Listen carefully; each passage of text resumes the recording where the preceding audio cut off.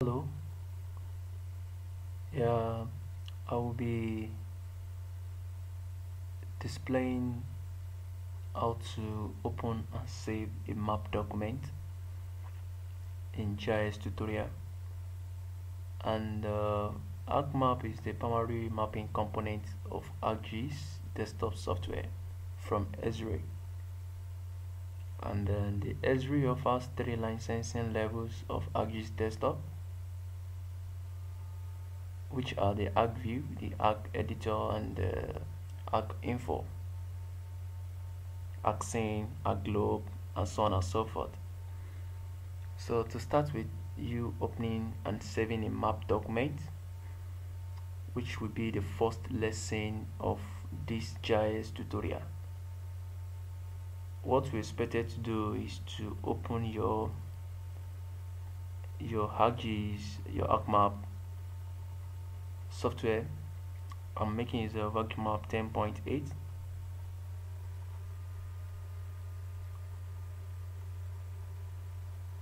So once I launch the ArcMap, I will wait till it opens finish. So that's what we're waiting for now.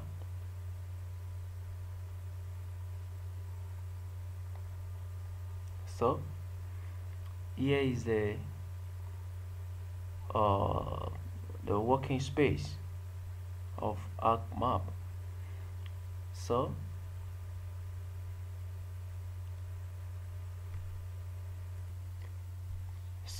this is the workspace for ArcMap. So what I'm going to do now is, for me to get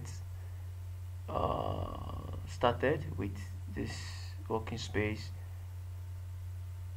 we have to bring in an existing map. So I can browse for more here. Once I click browse for more, it will bring out the folder where I always save my ArcGIS work. So what I'm going to do here is, I'm going to navigate to where I have my ArcGIS being saved.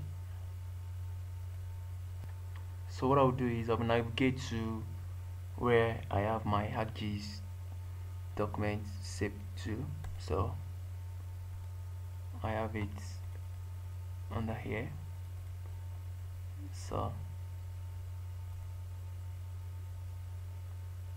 I'll bring my nature data setting. So once I open that, as you can see, I have to repair the data source for all these layers. And how do I do that? Let me just right click on one, then go to data, and then repair the data source. Then I will navigate to where I save the work to.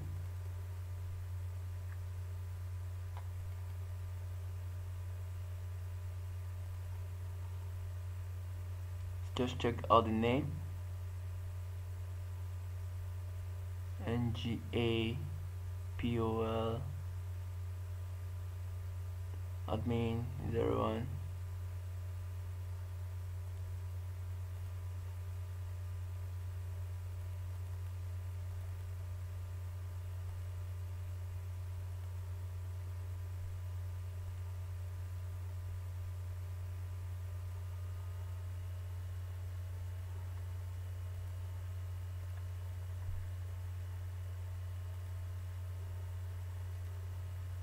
So if I right click this and I zoom this to layer, this is the map of Nigeria.